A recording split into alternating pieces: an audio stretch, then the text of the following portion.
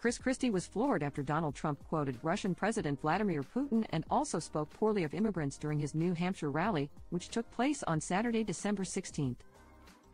He's becoming crazier. And now he's citing Vladimir Putin as a character witness, a guy who is a murderous thug all around the world. Christie, 61, who is also running for president in the 2024 election, told CNN in an interview.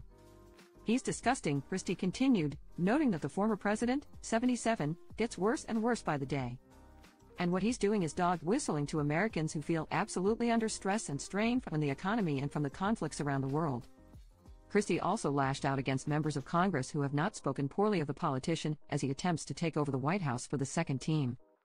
You're telling me that someone who says that immigrants are poisoning the blood of this country, someone who says Vladimir Putin is a character witness, is fit to be president of the United States, was the right president at the right time?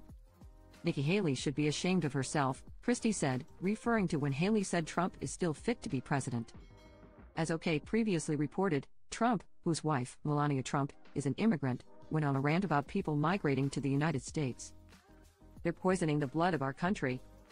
That's what they've done, Donald told the cheering crowd. They poison mental institutions and prisons all over the world, not just in South America, but all over the world. They're coming into our country from Africa, from Asia, all over the world, the former president added.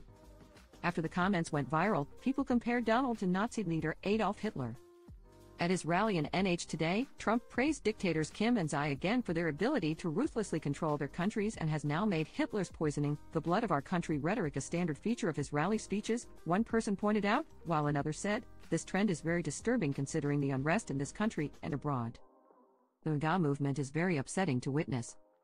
It's impossible to understand why these people prepared to exchange democracy for voting for Trump, another person added, while a fourth said, the normalization of Trump's hateful rhetoric is frightening.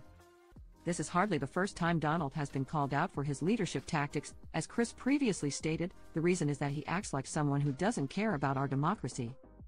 He acts like someone who wants to be a dictator. He acts like someone who doesn't care for the Constitution.